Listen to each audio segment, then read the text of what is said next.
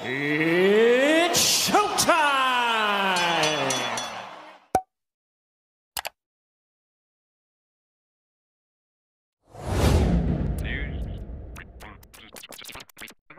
Hey, yo, what up, Fight World? Super Boxer Fanatic. I'm back with another one. Tomorrow night is going down. Demetrius Andrade versus David Benavidez. Jermall Charlo versus Jose Benavidez. The weigh-in, I just finished watching it. It was getting real chippy with Jermall Charlo and Jose Benavidez. Hey, yo, what up, you guys? It's your boy Boxing Fanatic. Back with some more boxing. Make sure you smash that like button. Don't forget to subscribe for the latest and greatest content. Jermall Charlo ended up missing weight by 3 pounds. Let's talk about it. So, I just finished watching the weigh-in. Jermall Charlo missed weight by 3 pounds. Well, he was supposed to fight Jose Benavidez at 160. But somehow, they did a catch weight at 163. Somehow, Jermall Charlo ended up coming in at 166. What that go to say?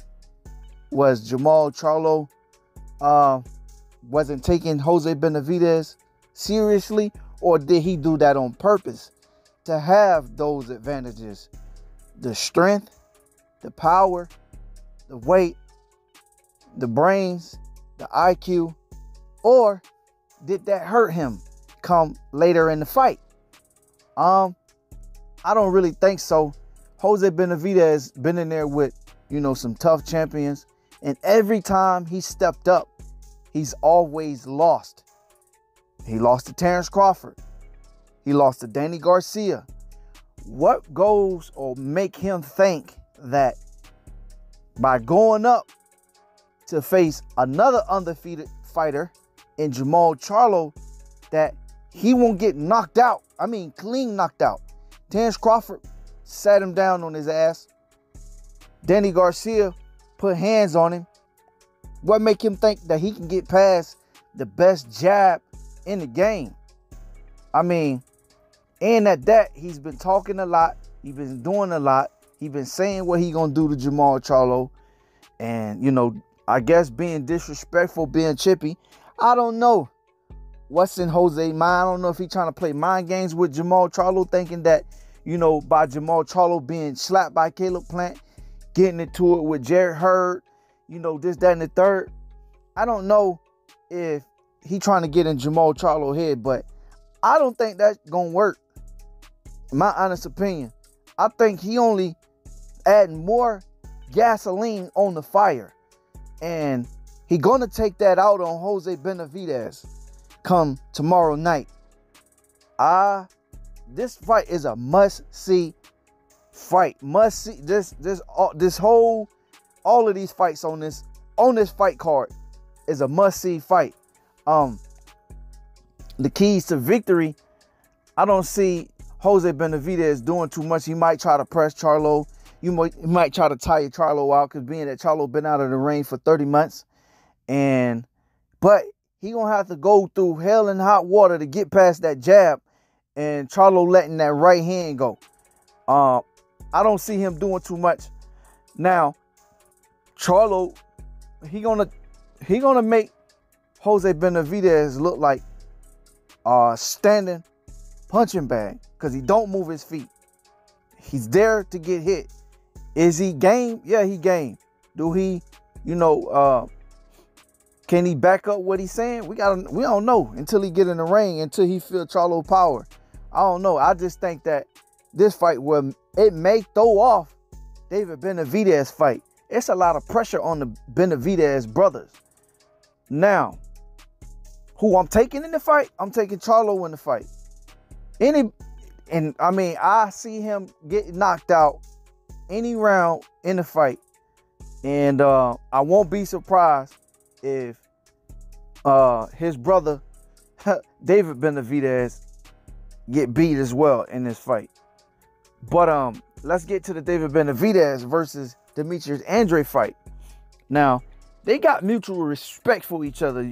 This whole press conference, you can see, I mean, it don't take a rocket scientist to figure out, what's going on and the respect that they got for one another. I mean, it ain't no need to be disrespectful. Come fight night, they gonna have to get in the ring. David Benavidez say he gonna knock out Demetrius. Demetrius say he gonna get a win. So I just think that a lot of fighters been avoiding Demetrius Andre, and he was out, I want to say about 2 years until, he left the zone and came over to PBC and got a fight in, I think in January. And he knocked him down like 3 or 4 times in the fight. Everybody say that Demetrius Andre can't put away fighters.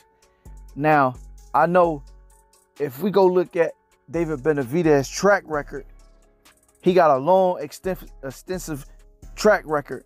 And I'm just going to talk about his last fight with Caleb Plant and how he made Caleb Plant look during the back end of the fight. David Benavidez said in this fight, he going to come out starting fast. Now, I hope that if he come out starting fast, he don't shoot his load so that he'll continuously to have that same type of energy in the second end of the fight. Now, if we already know Demetrius is a front runner fighter, but I think he gonna try to conserve some of the energy, but still be elusive, still be aggressive, still be more powerful, still be, the person that he normally be in the beginning of the fight. We seen David Benavidez get dropped. We seen both of the brothers get dropped. Both of the Benavidez brothers get dropped. And now, can David Benavidez withstand what Demetrius, the onslaught that he gonna be doing? They both. This is a 50-50. I think it's gonna be a rock'em sock'em type of a fight where they going back and forth. But I just see how David Benavidez fights normally go. The fighters come out starting fast, and then he come and take advantage over after the end, like the 6th or the 7th round. Then it's like he almost let you tire yourself out. Then he go to, his engine go to getting it going. It's like a pressure cooker. But he better not fall asleep behind the wheel. And and Demetrius Andre go to taking all the energy or taking all that water out the basement with the body shots that I can see in the uppercuts. Because that's what David Benavidez got dropped by. He got dropped by a body shot. An uppercut. It was a body shot, then the uppercut. And we already know Demetrius, he's very slick. He's very awkward. The drunken master. A lot of people sleeping on Demetrius. But Mike Tyson gave David Benavidez the Mexican Monster name. I don't see the fight going the way it normally go. I don't know. Maybe it does. But I just see this is a 50-50 type of fight. But my heart is laying on Boo-Boo in this fight. Normally, I would go with David Benavidez against any other opponent because I know what he bringing to the table. I know how he fight. You already know what you're going to get out of David Benavidez. Even though he a straight up and down fighter, he squares up, which, he let you hit him in the body. He let you go to his head. He got okay defense. But with somebody like Demetrius that can punch from all different angles, it's going to be challenging for him trying to cut off the ring. I don't know how he's going to be able to do that and still be aggressive and do what he want to do. I just think that this going to be one of them fights where he not going to be able to do what he feel like he think he going to do in this fight.